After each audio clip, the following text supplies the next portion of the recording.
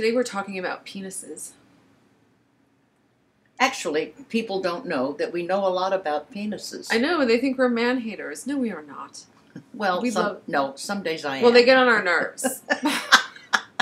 That's a good start. But the penis always brings us back. Now, the guy writes in. Yeah, this is from YouTube.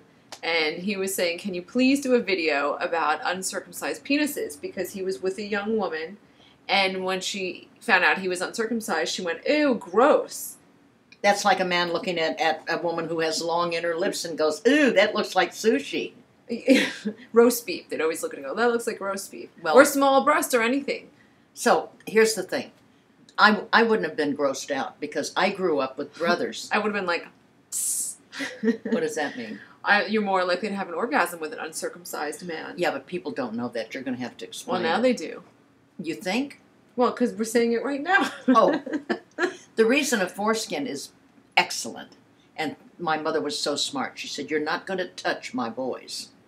So I grew up with brothers who were not circumcised. Oh, and that's why you weren't put off by... No. And I had quite a few. My European lovers weren't.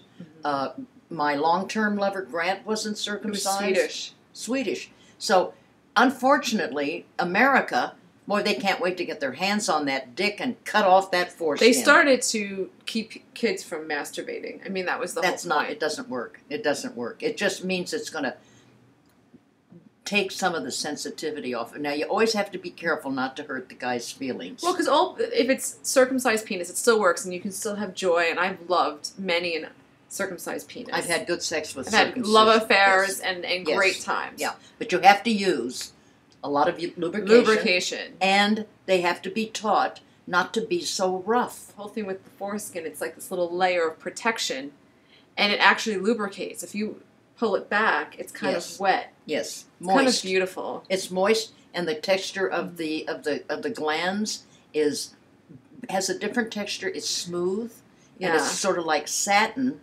Versus the guy who's circumcised, and that's kind of like, I don't know, like chapped skin. It's really, when I was younger and I could come from vaginal penetration only, with a lot of kissing and a lot, foreplay, blah, blah, blah, that I did a review, and it turns out that the men that I was able to have orgasms with vaginally were uncircumcised, which means that it had a different quality, it glides, the skin bunches up. You can kind of... nature's cock ring. The foreskin is nature's cock ring. It is. It bunches up and then it hits your clit.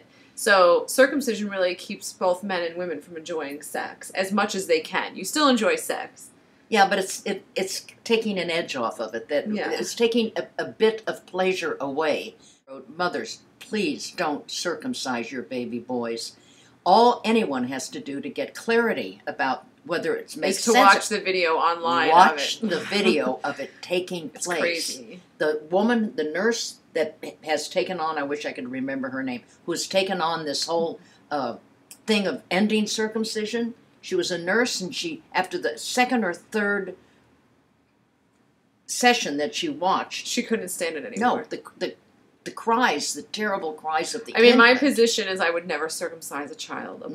Never, anyone ever. Any of my family would have to lobby really hard. I'd be like, please don't do it. So you should never make fun of someone's foreskin. Foreskin is a blessing. Yes, it's a blessing. From the goddess. And all you guys who are circumcised, you're okay too. It's just you got a little handicap. That just means that you have to be a better lover. More lube, more oral, more clit play. Yeah. Please. Very good.